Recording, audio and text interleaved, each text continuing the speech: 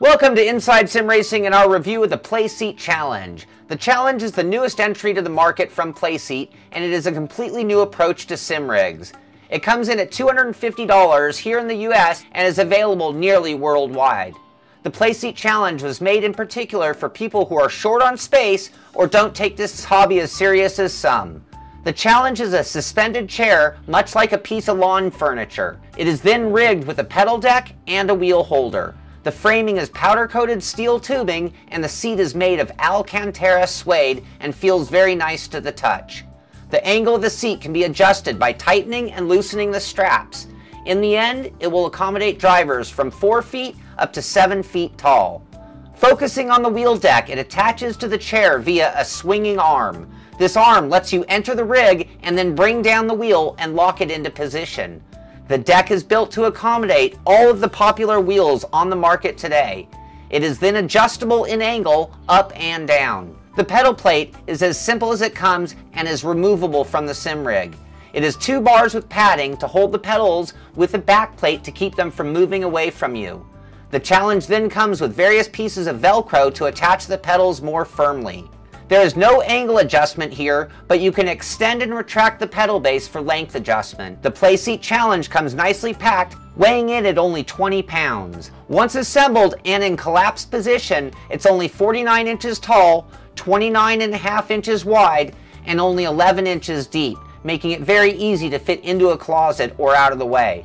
When in the driving position, it measures out at 53 by 21 by 38 inches. The assembly of the Playseat Challenge is very straightforward, and there are only a few simple steps.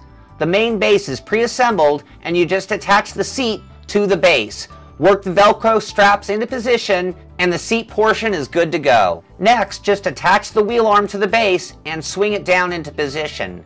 From here, the mounting of the wheel is simple, as it is pre-drilled for all of the big name wheels. The pedal plate is also simple. Just place your pedals down and throw the Velcro strap around them.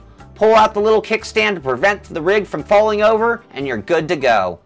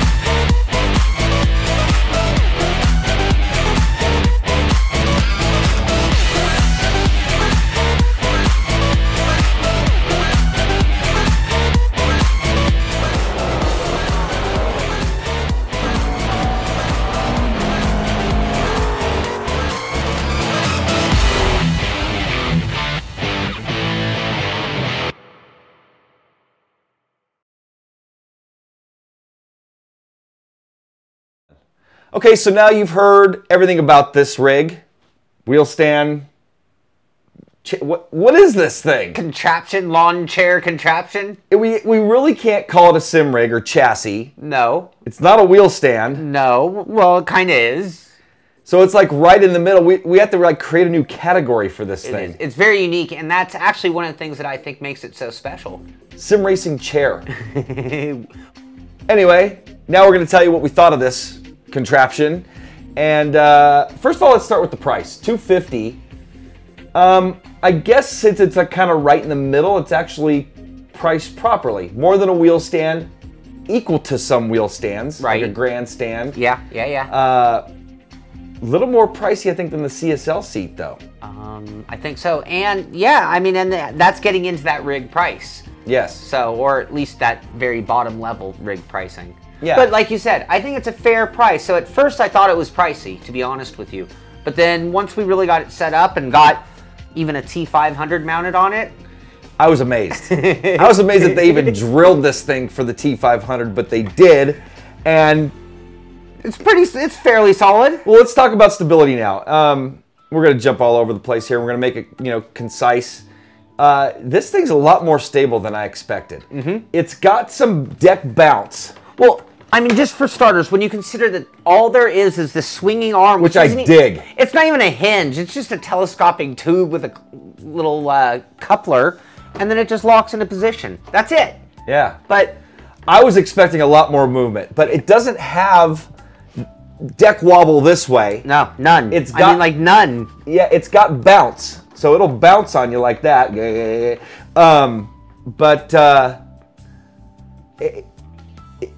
I can't believe how stable it is considering the design. Now, let's talk about comfort too. Okay. You know, we're talking about the CSL seat by Fanatic, and I was imagining this thing to be which is not uncomfortable. It's considering it looks like a lawn chair. Again, we are amazed. Modeled after a real race car seat. Man, these things are comfortable. This one's kind of like a hammock. Yeah. It's like kind of just hanging the Alcantara between the framing, and I mean, but it's like contorts to your body because of that. Your body just makes it the shape it's going to be. And Sean mentioned the Alcantara. It's got a nice feel to it and good padding. So it's a nicely padded seat. Something completely different than what we're used to seeing from Playseat. So we can't even really compare it to other Playseat products. No center post. Yeah, which gotta tell you, that's one thing I don't like about the Playseats, but it doesn't even exist on this thing. So what else we got? Adjustability. Let's talk about adjustability and driving position. That's kind of part of the comfort too. I mean, you have these straps that allow you to kind of lay it out into that Formula One position, which got me closer to where I like. I wasn't quite that blue-haired lady with the looking over the wheel. Yeah, because if I put my GT wheel on right now, it'd be we got a shot of you doing that, obstructing me.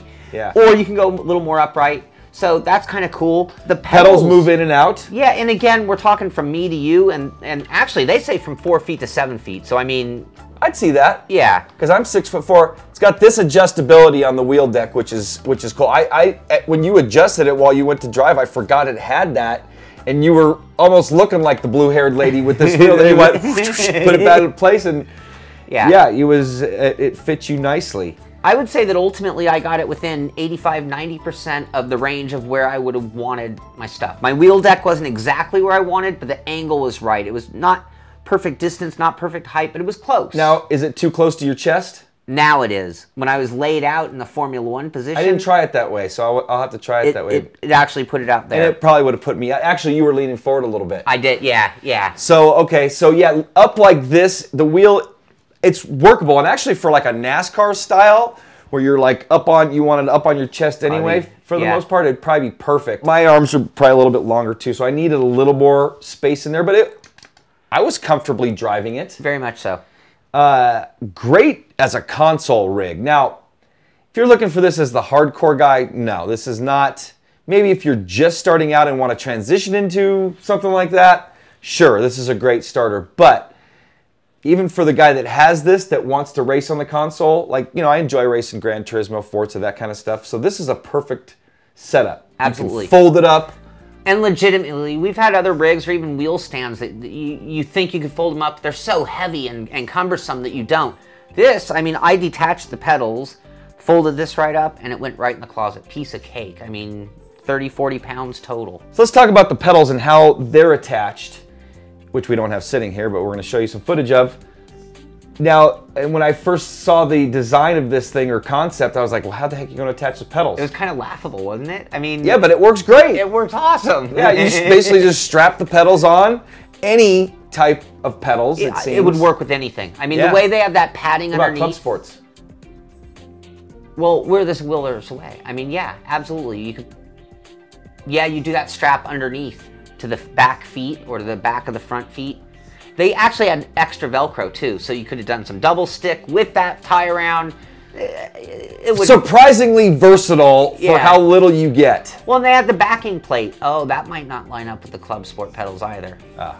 So, but again, you know what this seat's really made for? The DFGT. Yes. It is a perfect starter seat for somebody that's got the Logitech Driving Force GT, or maybe even the Thrustmaster F430, or even the base model of the Fanatic stuff. Get a CSR pedals and the CSR, you know. In all three of those cases, when you do go to fold it up, you leave the pedal base on, it flips up, holds them on, and I mean, then you're only talking 30 pounds for everything, including the pedals, and very easy to move around. Yep. Let's talk about the looks really quick. Again, this one at first, my expectations were low. At first I was like, oh, that's gonna look kind of weird.